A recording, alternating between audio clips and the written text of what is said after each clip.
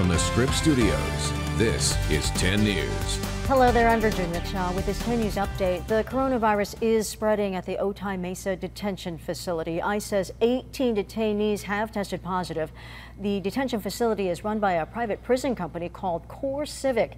We did receive confirmation this morning from the company that 10 of their staff members there have tested positive. Meanwhile, Senator Kamala Harris has called for an investigation into the conditions at that facility.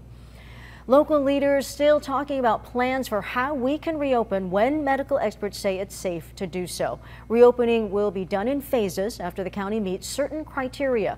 County Public Health Officer Dr. Wilma Wooten says even after businesses reopen, there will be major changes for a while, including wearing facial coverings and keeping social distancing strategies in place. Feeding San Diego passing out food today to families in need. For weeks now, Mayor Faulconer has partnered with Feeding San Diego and the San Diego and Imperial Counties Labor Council. The food distribution starting this morning at SDCCU Stadium. Everyone will have to stay in their cars. No one will be allowed to walk up to get food. That giveaway continues until all the food is gone. Now let's get caught up on the forecast with Melissa Masiha. Mel.